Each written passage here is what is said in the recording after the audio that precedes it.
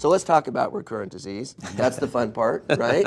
That's the, and we have some very exciting new data to present to you about recurrent disease. Since the last time we did one of these, which was just a few months ago, we have gotten 2 new PARP inhibitors approved.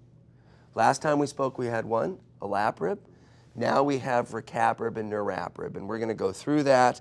And in fact, right before our last Onc Live, we had just gotten bevacizumab approved in platinum-sensitive relapse. We've now had time to digest that.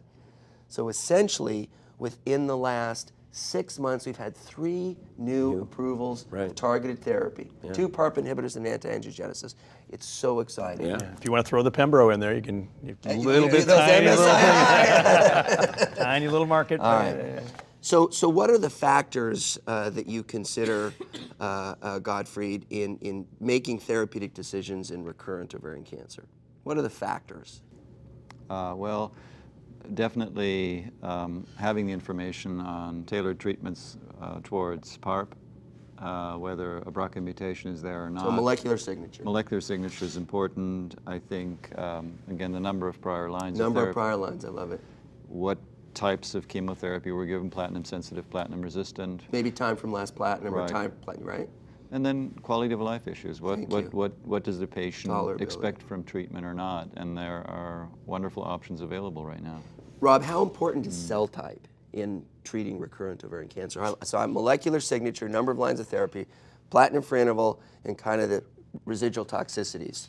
How important is cell type? So, I mean, you know, I think as it's becoming more and more important because of those other factors.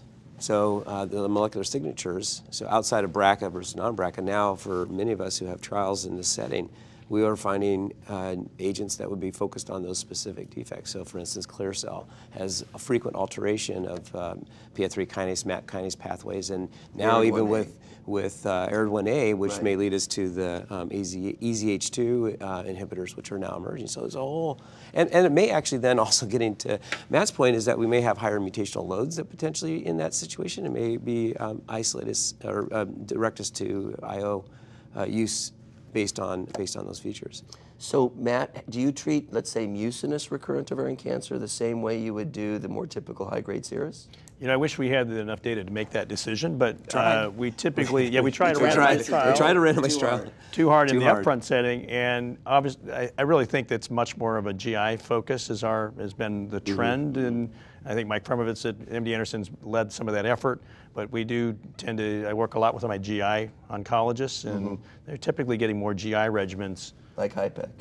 Yeah, and I think there is maybe a role for HIPEC in those patients too. But to that point, you know, we see higher levels of HER2 alteration, copy number variances. So, you know, this is an area where focusing on those types of agents or cyclin-dependent kinase aberrations. So we see them more frequently in these particular cell types. How about low-grade serous, Katie?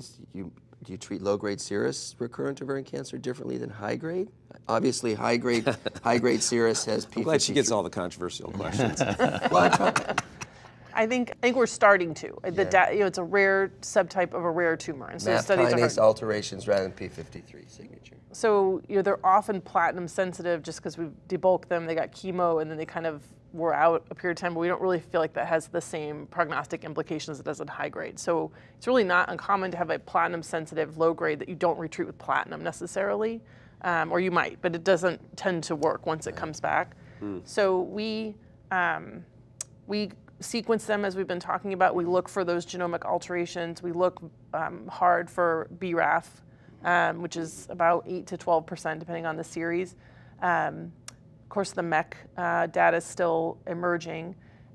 We look at hormone status. We're looking at mutations in hormone status to try and figure out what hormone to use or what hormone blocker to use in that population.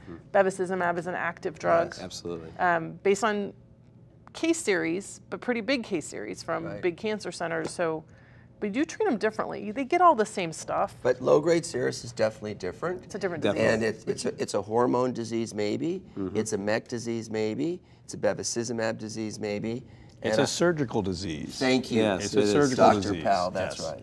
Yeah, much more likely to, I mean, I think those patients, I'm much more likely to reoperate on those patients. Now, the question is, am I helping them? Yeah. But the They patients don't will still- respond. The they'll still patients end do up well. But, at you a know, medical oncologist. the thing is that everybody ends Yeah. up The there. thing is, though, at that a because point. it's in the ovary, we're so connected to having to use chemo. Yeah. And this is a disease where even if we find equivalents to chemo, I'd love to have that option because these patients are on, they don't progress rapidly, so they're going to get a lot of exposure and they get imaged way too much. And as Katie mentioned, you know, there's a way to recycle and use multiple different hormonal avenues. I think you mentioned, exhaust that the is- hormonal it is- pathway. Yeah. It is the trove to dive in where you have molecular alteration. Absolutely. Yeah. So all the things that are progressing in other diseases, such as CDK4/6 inhibition, Exactly. hormone receptor Yeah. signaling, Exactly. Right. BEV. We need better and more coordinated trials for low-grade serous because they're relatively rare. And remember, the MEK inhibitor trial had to close because of futility Well, analysis. I'll have it next year at ASCO. It's not that simple. Okay. But again, they're very hard trials to do with They all the are. calcification. I think RECIST criteria It's very is probably very suspect for following these patients because Stay those tuned. cancers Next don't year at die, ASCO. they calcify. Very they're- difficult. yeah. I agree.